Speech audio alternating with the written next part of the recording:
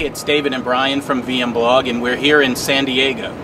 And we're covering the KubeCon Cloud Native 2019 conference, and here's some of the highlights from the show.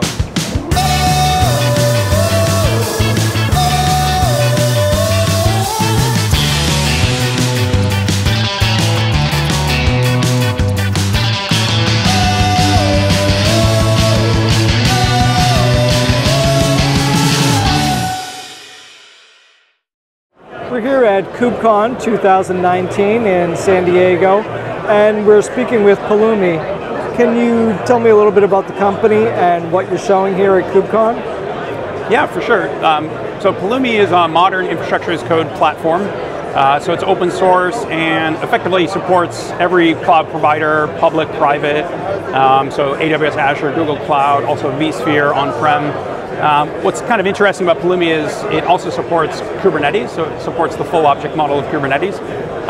And what makes Pulumi really different is that you're actually declaring infrastructure as code using general purpose programming languages. So you get to use JavaScript, TypeScript, Python, Go, just launched .NET support last week.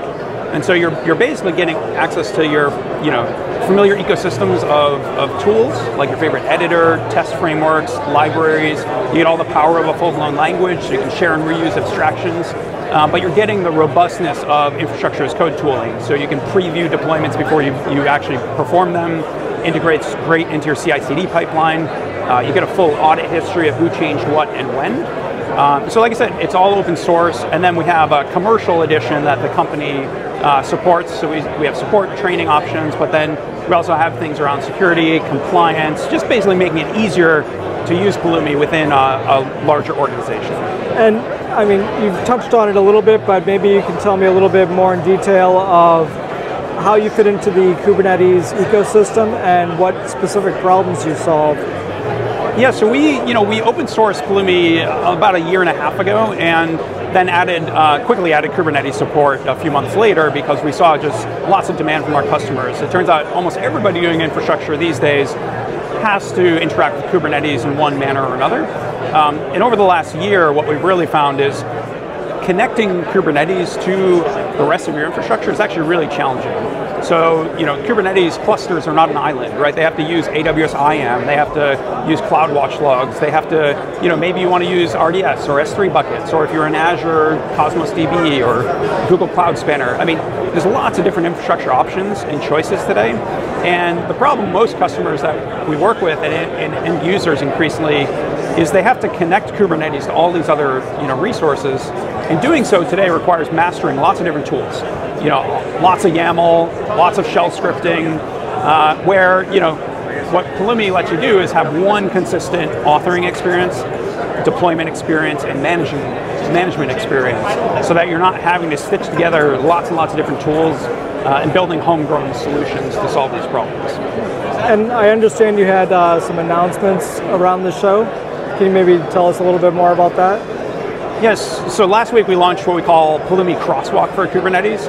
And what Crosswalk really is a culmination of everything I just mentioned, the last year of bringing Kubernetes into production and helping our customers be successful, which really comes down to two things. One, how do you go to production in Amazon, Azure, Google Cloud? What are the best practices, right? It's almost like, yes, you can choose your own adventure and, try to peel layers of the onion yourself. But it's a lot easier if we can just say, hey, if you're going into Amazon, here's some tried and true best practices. So that's the first thing that Crosswalk is. The second thing is increasingly we're finding infrastructure teams want to help their developers be more successful with Kubernetes. They want to be able to empower their developers with appropriate policies and guardrails in place. And so we've released some libraries and best practices for developers that are wanting to use Kubernetes. And so we're really trying to help the infrastructure side of the house work better with the development side of the house.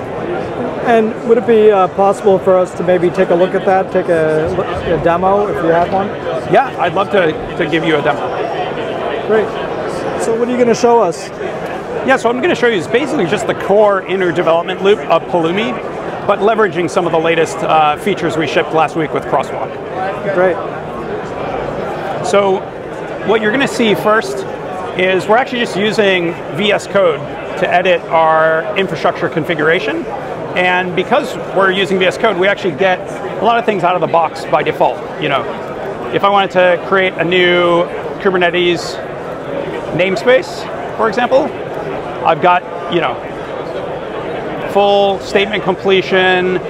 You know, notice I'm getting documentation inline in my editor.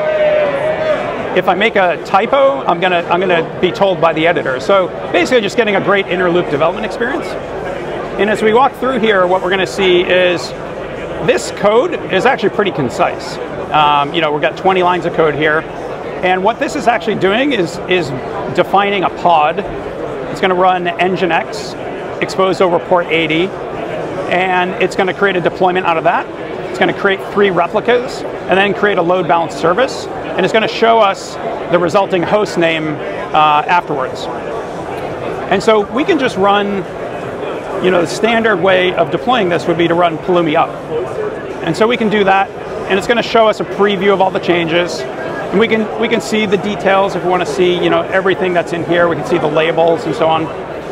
But I'm going to say no, I'm not going to do that deployment. And what I'm going to show you is a new watch mode that we added just recently, where now Pulumi's watching for changes.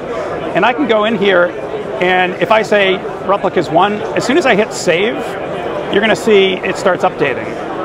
And over here, I'm going to actually watch kube control, and we're going to see, oh, you know, hey, the pod is up and running. But notice that even though the pod's running on the kube control side, Pulumi hasn't said it's finished yet.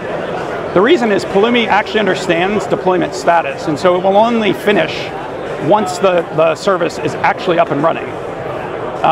If I want, I can go over here, say Pulumi stack output, show me that this is the URL for the load balance service. But to make it really interesting, let's go back, and we'll change replicas to 3, and we'll hit save, and notice it's automatically updating again.